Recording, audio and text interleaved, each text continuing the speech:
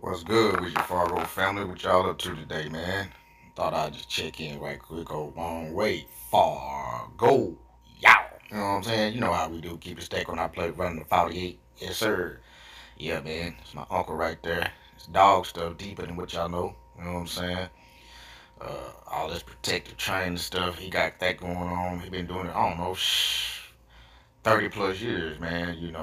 Since I was a youngster down in Atlanta, Georgia, so this dog lifestyle, man, it's a lifestyle in itself. It's a whole different type of pedigree on the owner. You know what I'm saying?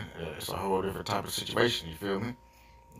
So when you want to step in this dog game and you want to start having dogs, especially when you want to start breeding dogs and doing the training for protection. Look at old Giselle, long walk.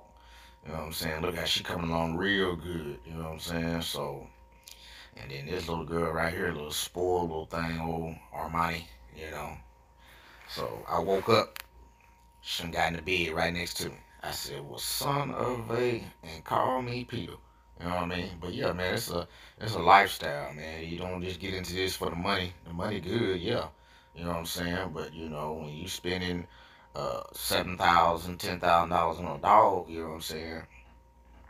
You gotta get your return on your investment, and plus you gotta put it in there. So you think about spending $10,000 on a dog, right?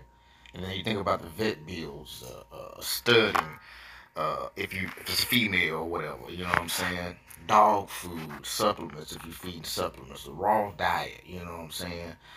Shots, vet checkups. You know what I'm saying? Then the puppies. It's a lot that goes into it, man. So at the end of the day, man, it's a good look. This is gonna be what me and Rob do, man. When we get ready to get off the road, if y'all don't know it, check it out. B.A.B Kennels. That's Badass Bully Kennels on YouTube. Go check it out. You see most of our dogs there. I just posted this little bit right here, threw my uncle in there when he was doing some training on the German Shepherds down there. And threw a little piece of Giselle in there and Armani, 'cause this is what I woke up to this morning. I was like, well, what you want? She said, I just need a little love. Y'all like, comment, and subscribe. Texas boy and Texas bread. Can't get it out of me. You feel me? It's your boy Long Way. Fargo.